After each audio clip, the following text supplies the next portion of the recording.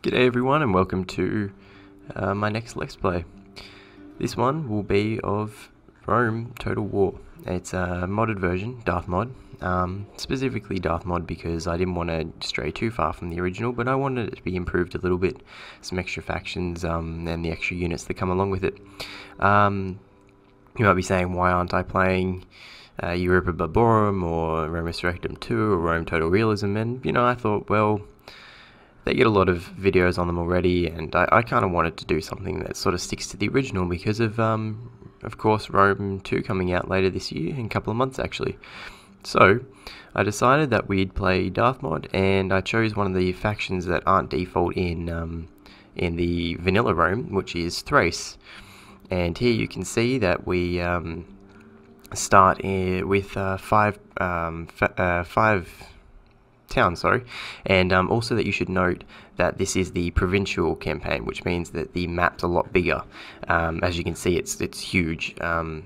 You have the choice to play the standard game, but I decided that I'd play on the bigger map because undoubtedly I'll go to war with Macedonia very soon, and as a slightly weaker faction, I'm going to need the extra room to build up my troops. Otherwise, they'd be able to siege each of my territories in probably one move walk. So this gives me a little bit more freedom, and you know, it should be good.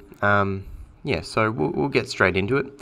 As you can see, we hold Byzantium and a couple of other good provinces. This one up here is not so good, but we do have some rich provinces in the south.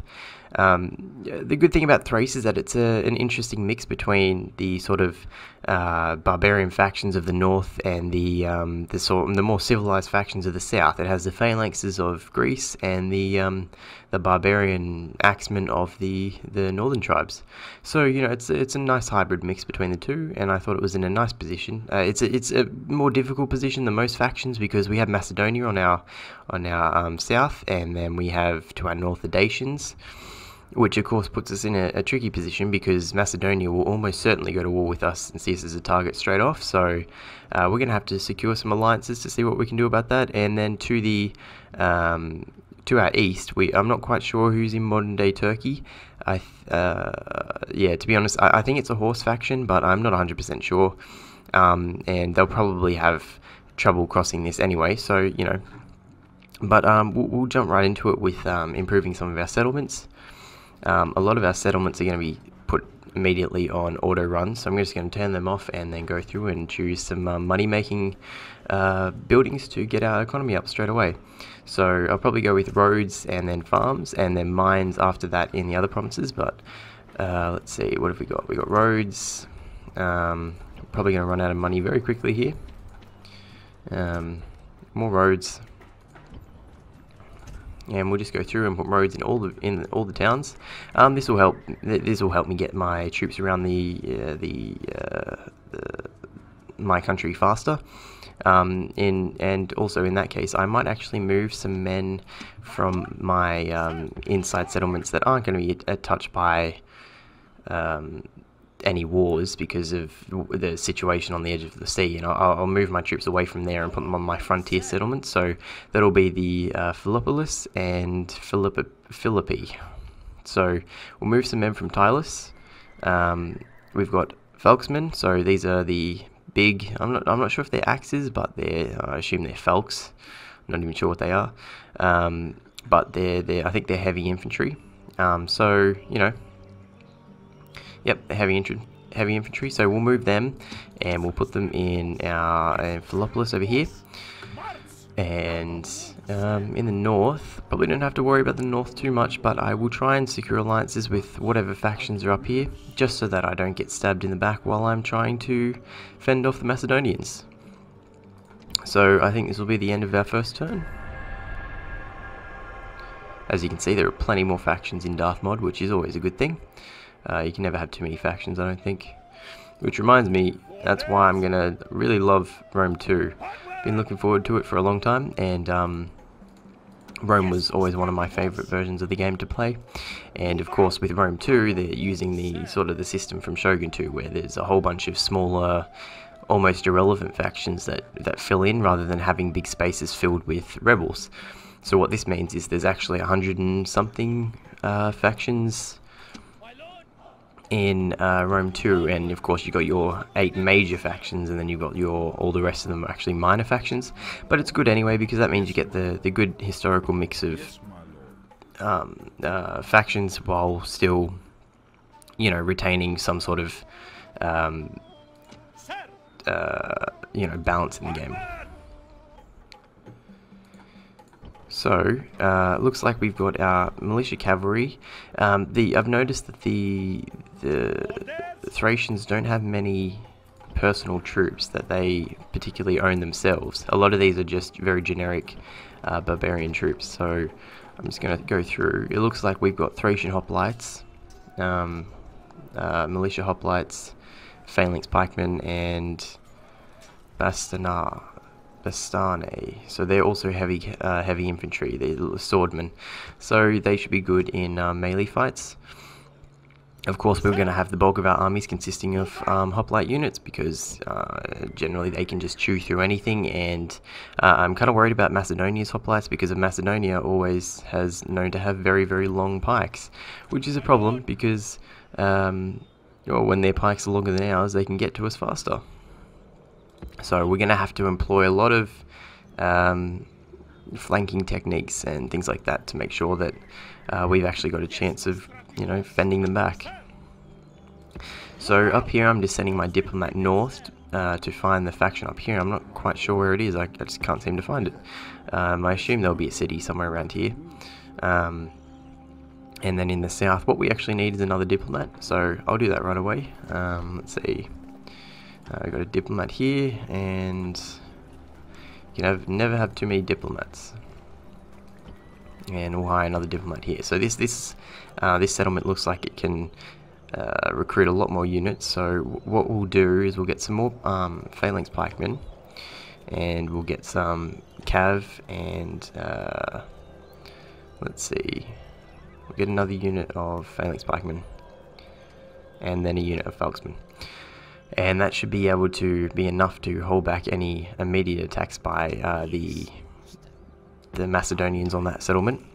I might have to shift them around a little bit, but at the moment that looks alright. I'm just going to move my spy down here to keep an eye on any advancing Macedonian armies, so that I've actually got a chance to reinforce my cities if I need to. And down here we're just moving our troops towards the front cities, who will be undoubtedly the first targets of any Macedonian attack. It's not guaranteed that Macedonia will attack. I'm just taking the precaution that, you know, they might. Okay, let's see. So we are making quite a bit of money. Not as much as some of the major factions, but, you know, it's better than nothing. We've got a new family member and a recruitment report. Okay, so we've got our diplomats recruited. We'll just keep moving this guy around until he finds a city. Nope. Down here, we're going to take our diplomat, and I was thinking of sending him across to Turkey, but we don't actually have a port in this city, so that might be the next thing I'll construct. And of course, we've got more roads that we can construct. Down here, why don't I recruit my other diplomat? Okay, here we go. So we'll move him to Dacia. I have a feeling that if anybody's going to attack me, it'll be Macedonia or Dacia. So what we're going to try and do is get a trade rights or an alliance with Dacia to see if they can, you know, hold off their attack while I'm dealing with Macedonia. And up here, of course, we'll try and get an alliance, trade rights, and maybe after I've sent my diplomat to Dacia, I might send him down to Greece, which if I can secure an alliance with Greece, it might mean that I'll have an ally with someone who will be able to fight the Macedonians from the south while I'm trying to defend them from the north. Undoubtedly, the Macedonians going to have superior armies, but hopefully I'll still be able to beat them purely through tactics, which is, you know, one of the downsides of Rome, of course, is the poor AI. Any Total War game, I have yet to play a Total War game where the AI has been, you know, particularly good. I'm not saying they're terrible, and Shogun 2 improved it a lot, but, you know, a lot of the time you can do some pretty simple things and trick them into losing. So I am playing this on very hard. The campaign map is on hard instead of very hard because the campaign factions tend to get a lot of bonuses on hard, and I'm not a fan of them just cheating their way to victory. It's kind of unfair, so I set the battle on very hard, which is, it still gives them bonuses, but I don't mind as much in battles because they are really, really stupid. So, you know, it's fair enough that they get a bonus for it. But on the campaign map, it's just a pain when you're trying to deal with a whole bunch of armies and they're getting stacks spawned out of nowhere. So, you know, I just prefer to have the campaign on hard than very hard. So down here it looks like the Macedonians are dealing with some rebel problems, and immediately we can see that the Macedonians are actually stacking armies up outside their cities. So, you know, I mean, you can already tell that the Macedonians will probably attack soon. So here is a Dacian army, actually, and I'll see if I can communicate. No, I can't. Add turn. So next turn I will talk to these Dacians, and it does kind of look like they're preparing some sort of attack, so I better hurry up and man these cities. Let's see, in the north, our diplomat is still trying to find the, whatever city this is. I'm not sure if you can actually tell. Scythia. Scythia. I don't know, I'm not sure how to pronounce that, but this is one region, so there has to be a city in here somewhere. I just assumed it would be on the coast. And that's a different faction, actually. That's rebels. Okay, so the rebels own this here. Scythia owns this. So I'll move my diplomat up here again and have a look. This is one of the problems with this campaign. Is the map's so big that you can't actually see where the cities are. It's not too big. It's not too bad of a problem, but it's a bit annoying. So what we're going to do is I'm thinking I might move my faction leader down to Byzantium. You're probably a little bit more protected there. I don't really want to get I don't like getting my faction leaders into battle because, you know, if you lose them, you have a whole bunch of problems. So it's better if I just keep him safe. And actually, saying that, I've got only one. Looks like I've only got 3. Yeah, I've only got 3 leaders in my country at the moment, which is spreading me a bit thin, actually. That means most of my cities don't actually have leaders in them, which is always a problem. But, you know, hopefully I'll get some sons coming of age soon. So we'll end this turn.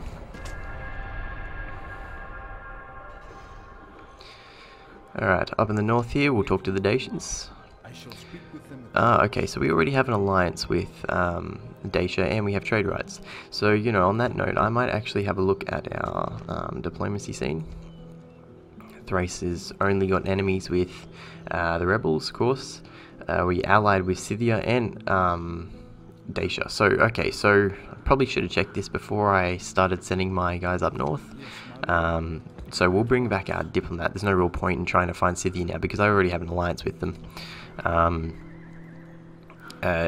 I have to really worry about now is Macedonia and probably getting an alliance with Greece and making sure that whatever factions down here in Turkey doesn't attack me. So I'll just have a scroll down and see who. Okay, so Macedon has a lot of enemies. They're at war with all of Rome. And they're allied with the Greek city-states, so there's not much I can do about that. It doesn't look like I'll be able to ally with the Greeks if I want to get the Greeks on my side. It's just not going to happen. And really, with Macedonia's position, there's no other real threat to them. I think the north is mostly rebel states, or Dacia. It's one of the two. So if Dacia does border with the northern reaches of Macedonia, I might have an ally there, but it's unlikely. And I'm kind of worried that Dacia's already considering stabbing me in the back because, I mean, they're mounting armies on my borders. So, you know, if they do, it's not too much of a problem because I'll be able to defend this northern borders anyway. So we'll get as many troops down to the southern regions, and I'm thinking of just doing an immediate attack on Macedonia before they can attack me, so basically a preemptive strike. It's probably better than waiting for them to come to me. I'm going to try and be pretty aggressive in this campaign, and that's going to involve building up some pretty strong attacking forces straight away. So I'm just going to recruit some more hoplites. I'm going to get these Thracian hoplites, who I'm assuming are better than ordinary hoplites. The phalanx pikemen are actually more expensive. They have much more armor, but the Thracian hoplites have only a little bit more attack, and the phalanx pikemen have a lot more men. So I'm going to go with the phalanx pikemen instead of the Thracian hoplites, purely because they've got the more men and the better armor. They're a little bit more expensive, but not as much as they probably should be. They're only 20 gold more. So, you know, I'm going to get some heavy infantry, and then once those are recruiting, I'll end the turn.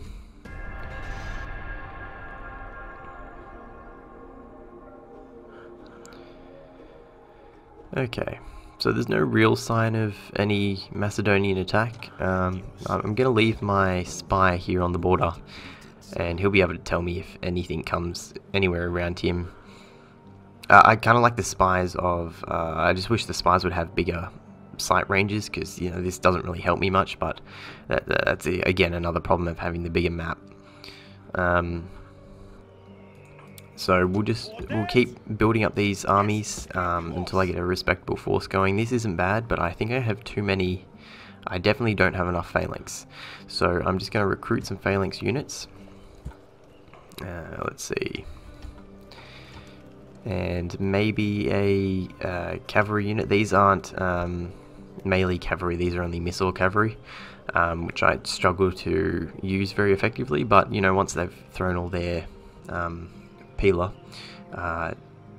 or javelin, I'm not quite sure what the Thracians called them, they should be used for rear charges and everything like that. I mean, we've got the generals will usually be heavy cavalry, so I'll use them mostly for the attacks because they tend to be very strong in Rome, whereas in, you know, Shogun or particularly Napoleon and Empire, the generals would get destroyed very quickly. But in these early games, they are, you know, some of the best heavy cavalry you can get in the game. Agent found. So we found a enemy agent in Philopolis, so yep, no real surprise there. Let's see, war declared, Parthia and the Seleucid Empire. Doesn't really concern me. I think that might actually be Parthia there, to be honest, which is good. That means they're going to be turning my attention away from, well, they won't be seeking out to attack me. I'm already having to deal with the Macedonians. So I'm just going to move all of my family members down to my front city so that I've got generals in all my armies. Otherwise, I'm just not going to have enough generals to lead the armies, and they'll just get destroyed.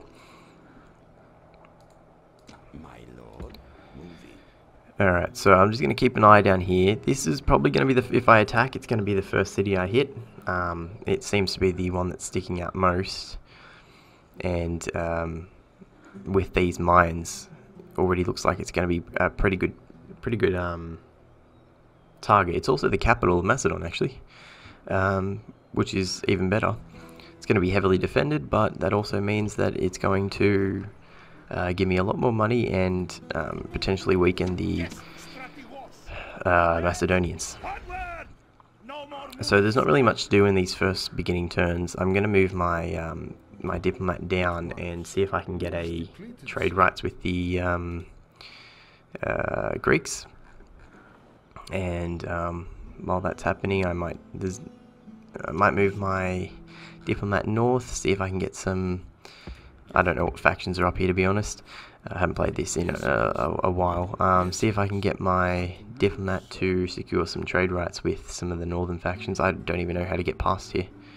Looks like I'm going to have to go all the way around. You are mistaken, sir. That's alright. Alright, so we'll just end the turn.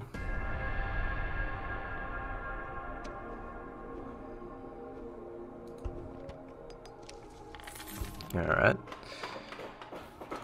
So there's some automatic city building going on, which reminds me I probably should...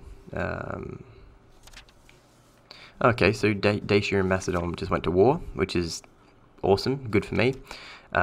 Means that I now have a chance to attack them while Macedonia is fighting a two-front war.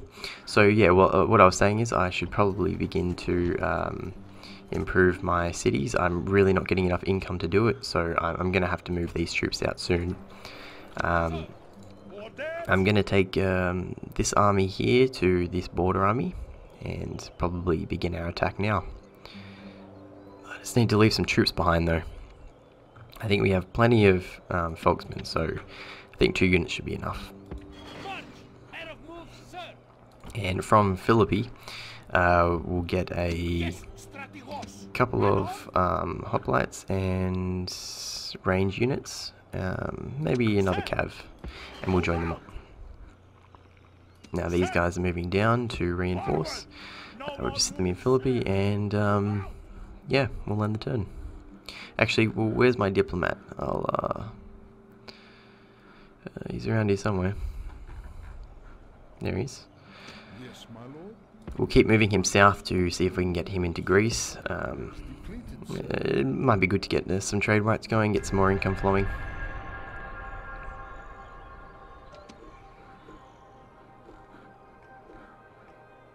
Okay, so that army retreated somewhere. I assume he went back to the capital. Or he's hiding in these trees. One of the two. I don't think that was him. So we're just gonna keep marching. If we get ambushed, so be it. I'm gonna join these guys up and then keep heading south. Actually, I won't attack yet. Yes, my lord. Just keep moving our diplomat. Just gonna use my spy to scout ahead a little bit, see if there's any more armies. Doesn't look like it. Looks like this is all that Macedon's using to defend these. I'm probably gonna see a massive full stack army come as soon as I try attacking Pella. But if it does, we can play the defensive alright, so it shouldn't be too bad. I'd love to get another hoplite unit in there, but you know, it's a bit late now. I might recruit some hoplite units from Philippi and move these guys down. These guys can actually come join up. Alright, so end that turn. I have a tendency to fly through my early turns because there's really not much to do while you're trying to establish anything. So I do need the commanders, so I'm going to accept him. He's going to move down. Let's see. These guys won't get there in time, but I will join them up once I've started the siege. I'm going to... Actually, I might attack Thessalonica first. Otherwise, I'm going to get sandwiched between... Whoops. That was kind of stupid. Can I attack him? Nope. Okay. Yeah, accidental misclick. If I don't attack Thessalonica, it means I'm going to get sandwiched between 2 Macedonian flanks, so I don't particularly want to get that happening, so I'm going to attack these guys, take them out, and then go for the capital. And while I'm doing that, I'm just going to move some more troops down south, and then end the turn.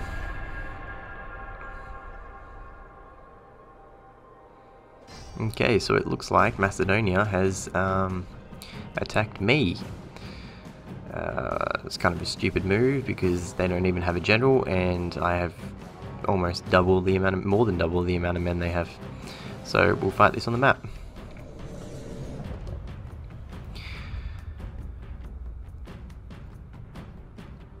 Well, this will be the first battle of the campaign, and we'll probably end this episode after this, so you know, we'll try and make this a good battle. Thrace doesn't have its own little speeches plainly because they're not a major faction in the original game, so there's nothing recorded for them. I think they get the default Greek. Yeah, they get the Greek speech, so no point listening to it. Okay. So, I'm on the defensive. I could probably just attack. I have the amount of men to do it, but you know, if they want to attack me, so be it. I'm just gonna get my my hoplites and my phalanx, group them together, and then just spread them out. Let's see, and then I'm gonna get all my cav together and put them in the flank, where they'll be hidden in the trees. and just take them off automatic fire. And then I'm going to take my Peltus units, my range units, and sit them behind. They're also going to take off skirmish mode, and then I'm going to grab my Falx heavy infantry and line them up on the flanks of my army. And you know, they'll be able to sweep around once the hoplite line infantry is engaged. And then I'll just sit my general behind, of course. So I'm just going to move the army back a little bit, so I've got my cav right on the flank, and then we'll start the battle. The ferrymen will be busy today. So it looks like this is the reinforcements. One unit of not even sure what that unit is. They kind of look like Spartans, but I know they're not going to be. And yeah, as you can see, their spears are much longer than ours, which means they're going to have the phalanx advantage. But you know, we'll probably have we definitely have the number advantage. And then down here we've got the first force, the main force who attacked me. I think that's it. I think that's their entire army, and I'm basically going to be fighting these guys up here. So you know, I might move my army up a little bit. I'd love to get them angled a little bit more.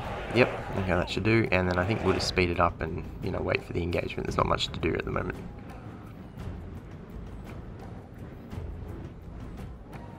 You know, it'd be kind of suicidal for the AI to attack this entire army.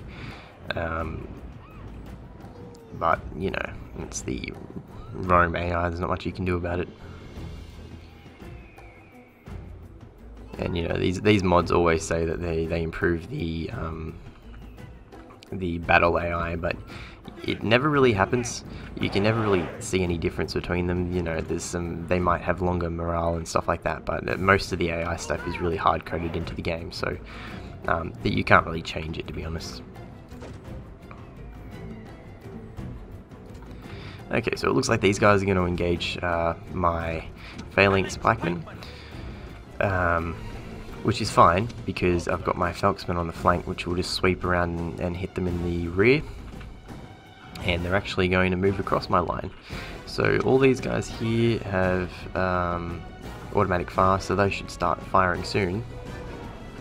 Yep, here we go.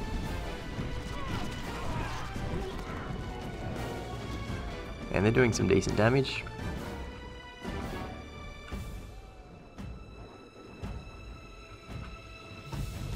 And I mean, there's not much we can do, to be honest. We're going to have to wait for them to catch up. So I'm just going to run these guys out and then run them behind. And as you can see, this guy's brave. As you can see, the hoplites have engaged each other.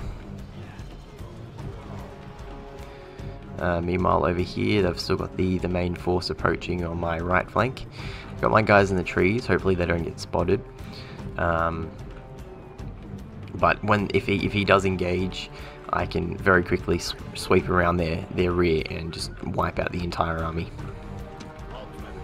So there's no way for these hoplites to defend from two flanks, which is always the weakness of a hoplite formation, phalanx formation. So I mean, they'll get cut up very quickly, as you can see. I mean, they're dropping, you know, 215 down to 203 already. So, and these guys aren't even that good. So, yeah, these guys will get cut to shreds very quickly. You know, I kind of expect this army will actually pull back pretty soon.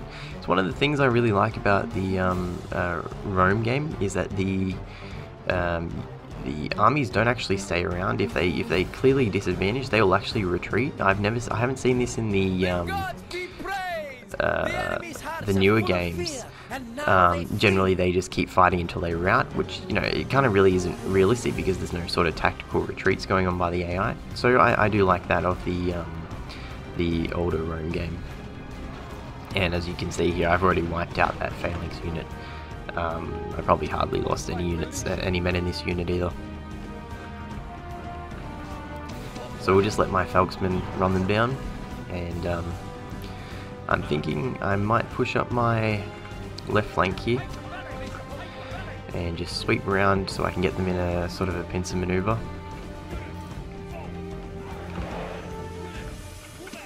And we'll do the same with the peltists, who still have plenty of ammo.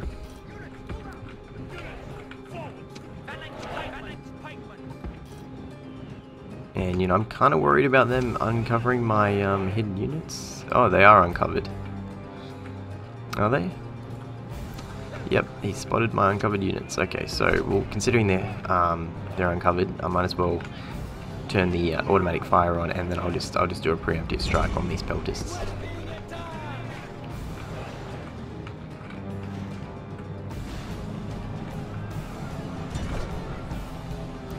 And while they're doing that, I'm going to... Oh man, I missed that. My entire Falksman unit just got routed.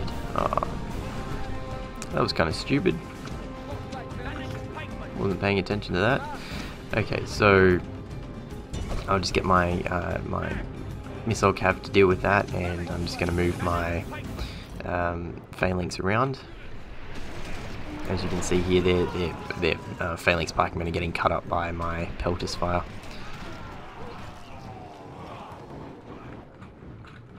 Kind of annoyed about losing that Falksman unit, but you know, that's what happens when you're not paying attention. And I really wish these guys would run out of ammo sooner, because I just cannot use them as a range unit. I just have no idea what I'm doing when I'm trying to use them.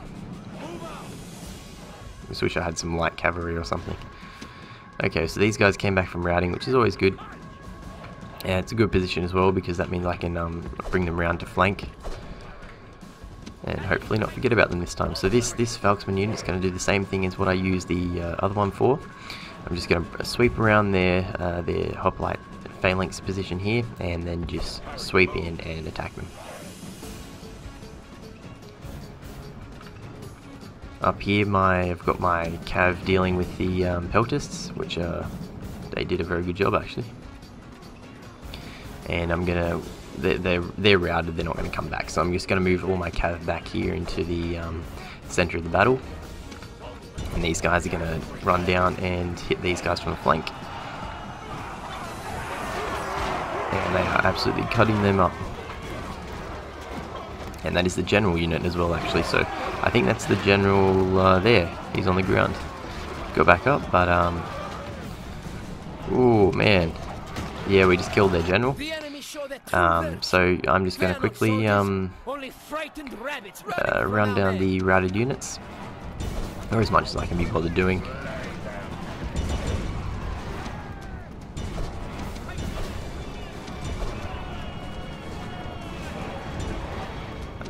You know, this is probably the part of the battle I hate the most. It's the most tedious part, but you know, I'll just get as much of them as I can, and then we'll move on back to the campaign map, and that should be it for the for this episode.